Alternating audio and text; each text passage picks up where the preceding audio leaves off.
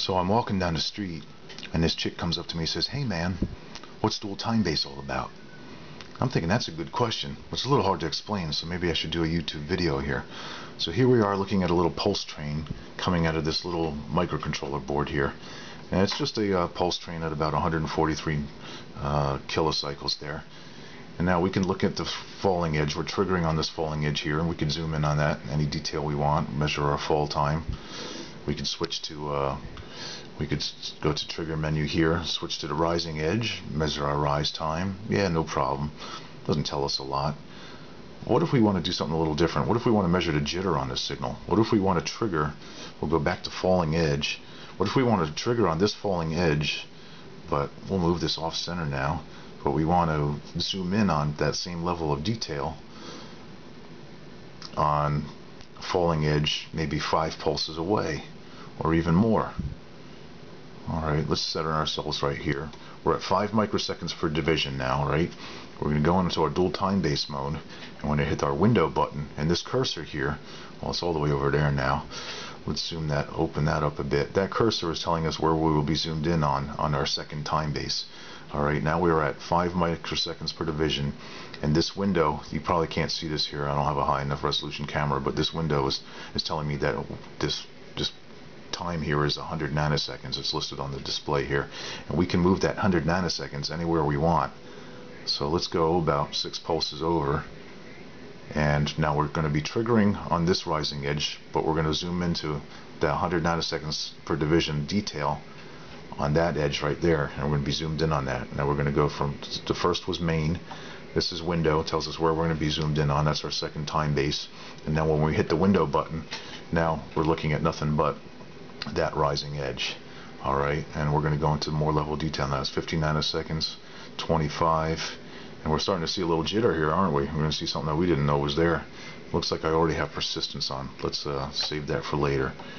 Turn persistence off. There we go. So think about this for a minute. We were at 5 microseconds per division, alright, and now we're looking at 5 nanoseconds per division, which is basically 1,000 times. 1,000 times this. So we were triggering on a signal that's 1,000 times the width of this display in that direction. We're basically triggering on a signal that's 500 feet that way, but we're looking into the level of detail of 5 nanoseconds per division on the rising edge.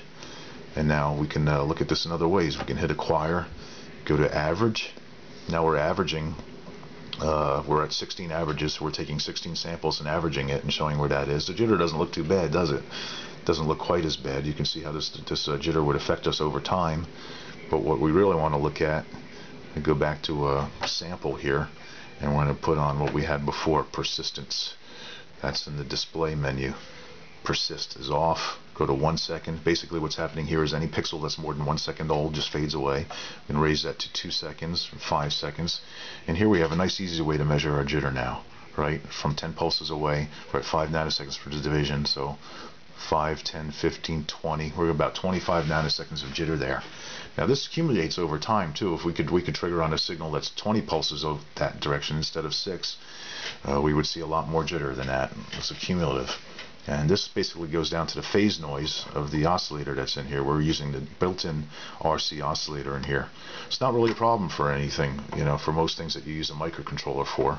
I'm just putting my finger on there. You can see temperature from my body heat actually is increasing the jitter quite a bit. I mean, there's something like this would usually be used in a car alarm or your remote keyless entry. And if you hit the button one day and the car unlocks in a second, and the next day it locks and opens in 1.0001 seconds, you don't care, it doesn't matter, this jitter means nothing. But for digital signal processing and things like that, this could destroy everything you're trying to do.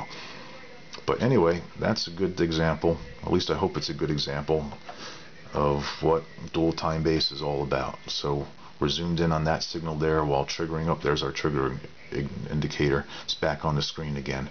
We were triggering on this rising edge here and zoomed in right in the center of that scope. Alright, hope that's useful for you to know. It's a very handy tool, the dual time base. And that's it for now. Until next time, guys.